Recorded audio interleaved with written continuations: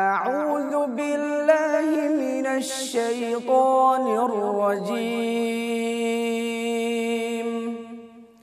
بسم الله الرحمن الرحيم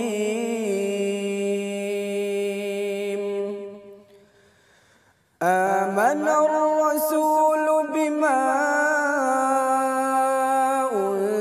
أنزل إليه من ربه والمؤمنون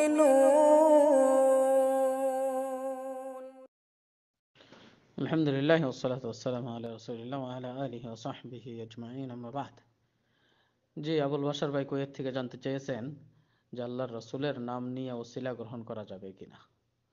না, কোনো সৃষ্টির নাম নিয়ে কখনোই কোনো ওসিলা গ্রহণ করা যাবে না।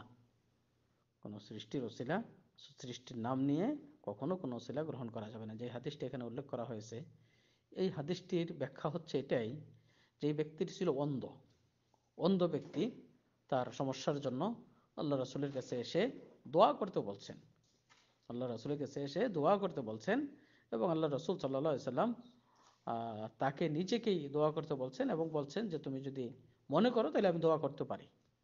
তো তখন সেই অন্ধ লোকটি ফেরত গিয়ে তখন আল্লাহর কাছে দোয়া করতেছিলেন যে আল্লাহ রাসূলের কাছে যেই দোয়া চেয়েছে সেই দোয়ার উসিলায় যেন আল্লাহ তাকে তার দোয়া কবুল করে বা তাকে সেটা থেকে মুক্ত করে। এটা ছিল বিষয়, যেটা শরীয়তে বৈধ। কোন সৎ ব্যক্তির দোয়া মাধ্যমে ওসিলা চাওয়া, ব্যক্তির মাধ্যমে না, ব্যক্তির সম্মানের মাধ্যমে না, ব্যক্তির দোয়ার মাধ্যমে।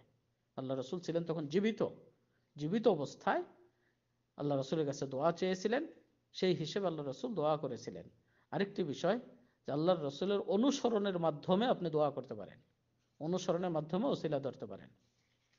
যে আল্লাহ তাআলা ঘোষণা করেন রব্বানা আমান্না বিমা আনজালতা ওয়াত্তাবা'না রাসূলা। তো এইগুলো যে আল্লাহর অনুসরণের মাধ্যমে, আল্লাহর রাসূলের অনুসরণের মাধ্যমে, আল্লাহর প্রতি ঈমান আনার মাধ্যমে, আল্লাহর রাসূলের প্রতি ঈমান আনার মাধ্যমে সেটা করতে পারেন। কিন্তু আল্লাহর রাসূলের বা কোনো সৎ ব্যক্তির নামে তার আল্লাহ রাসূলের মর্যাদার ওসিলা ধরে এগুলো হারাম। সর্বসম্মতিক্রমে এটা এই ধরনের ওসিলা হারাম।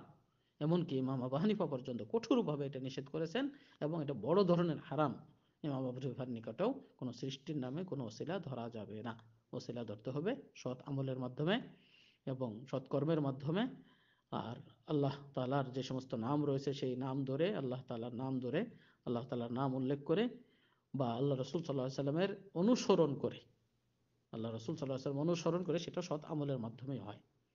অনুরূপ যে যদি কারোর কোনো সৎ আমল না থাকে তাহলে সে নিজেকে অনুতপ্তশীল মনে করে পাপকে স্বীকার করে, সে পাপকে উল্লেখ করে, সেই ক্ষেত্রেও আল্লাহর কাছে সে ওসিলা ধরতে পারে। রব্বানা যালামনা আনফুসানা ওয়া ইল্লাম তাগফির লানা ওয়া তারহামনা লানাকুনান্না মিনাল খাসিরিন। এখানে সেই পাপকে উল্লেখ করে আল্লাহ তাআলা স্বয়ং শিক্ষা দিয়েছেন যে আমি আমার নফসের উপর জুলুম করে ফেলেছি, অন্যায় করে ফেলেছি, যদি আপনি ক্ষমা না করেন আর ক্ষমা করার কেউ নেই। তাই এইভাবে আল্লাহর কাছে ওসিলা ধরা, কিন্তু কোনো নবী, রাসূল বা কোনো সৎ ব্যক্তির মাধ্যমে ওসিলা না, তাদের দোয়ার মাধ্যমে ওসিলা ধরা, এটা আল্লাহ তাআলা, আল্লাহ রাসূল সাল্লাল্লাহু আলাইহি ওয়াসাল্লাম বৈধ করেছেন। আল্লাহ আমাদের সঠিকটা আমল করার জন্য তৌফিক দান করুন। আসসালামু আলাইকুম ওয়া রাহমাতুল্লাহ।